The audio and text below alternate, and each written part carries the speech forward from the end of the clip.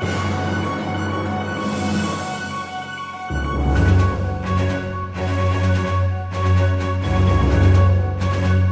are so grateful at the Institute on the Constitution for the wonderful providential year it has been.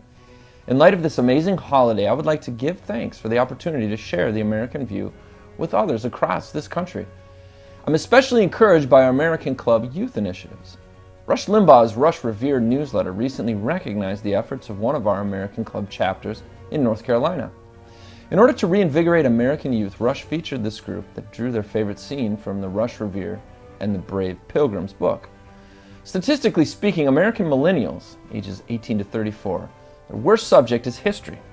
Many know little about our European ancestors, the Pilgrims, to whom the first Thanksgiving is attributed. These were the first Christian families to settle on the east coast of America. And contrary to modern-day teaching, the main purpose of the Pilgrims came to America was not religious freedom. They had already gained religious freedom 12 years earlier in 1608 when they fled England to Holland to escape the extreme persecution from a tyrannical King James I. They told us specifically why they decided to come to America in the Mayflower Compact, the first American government document.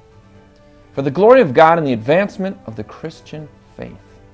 The Pilgrims came to America to set up an entire nation for the purpose of glorifying God and advancing the Christian faith. This radical statement united government with a responsibility to God and left a strategy for future generations to follow that has arguably brought about more liberty, prosperity, and joy to our nation than any other political philosophy in any other country in the history of the world. The first national Thanksgiving occurred in 1789, according to the congressional record for September 25th. Immediately after approving the Bill of Rights, Mr. Elias Boudinot said he could not think of letting the congressional session end without offering an opportunity to all the citizens of America to render their sincere thanks to Almighty God for the many blessings He had poured down upon them.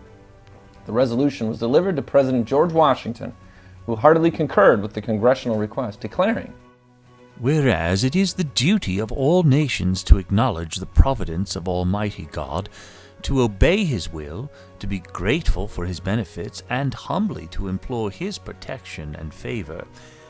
Now therefore I do appoint Thursday, the 26th day of November 1789, that we may all unite to render unto Him our sincere and humble thanks for His kind care and protection." This Thanksgiving, let us give thanks to the God of our Lord and Savior Jesus Christ for America's incredible founding and pray that our government would never relinquish its God-given duty to preserve our rights. This is Jake MacAulay with the Institute on the Constitution, bringing you the American View and wishing you and your families a happy Thanksgiving.